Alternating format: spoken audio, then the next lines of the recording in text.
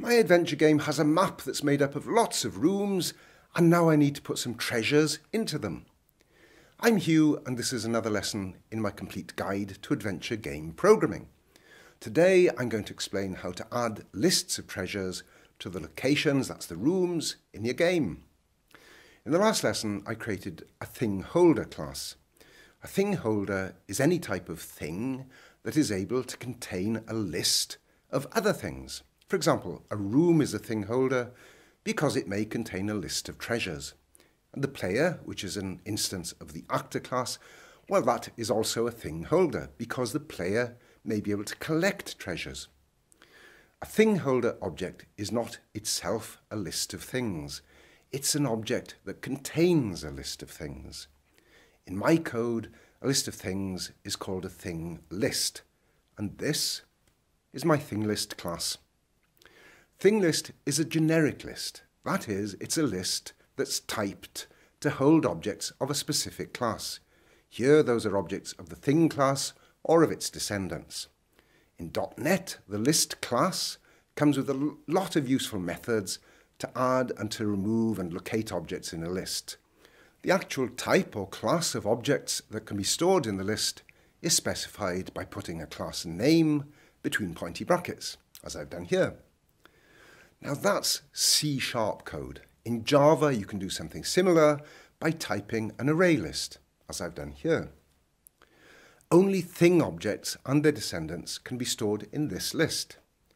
This is my C# code once again. My ThingList class can use methods that are already defined in the .NET list class, such as add and add range, to add one or more objects of the defined type to a ThingList collection.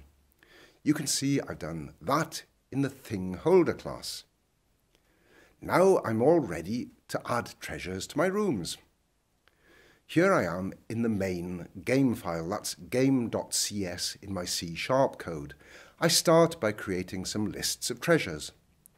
Then when I create a room that contains some treasures, I pass that list to the room constructor. When the room does not contain any treasures, I pass an empty thing list. The room constructor receives that list as its final argument, and it passes it to its ancestor class, ThingHolder, which simply assigns it to its list of things.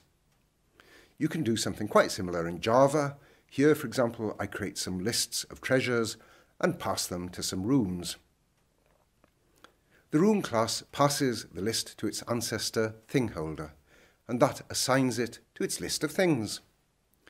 If you want a more detailed explanation of this Java code, you can find it in my book about programming adventure games in Java. And if you want to go deeper into C#, I also have a C# adventure game programming book. Now, you don't need to buy my books to follow this course, but of course I'd be very pleased if you do, and they will help you to go faster and deeper into game programming. Anyway, now that we have rooms containing treasures, we need to let the player take treasures and also to drop them. That's the subject of the next lesson. Once again, thanks for watching, and to follow the course in order, be sure to click the playlist link which is under this video. If you like this video, you can give it a thumbs up, and to get notifications whenever I upload new lessons, be sure to subscribe and click the little bell.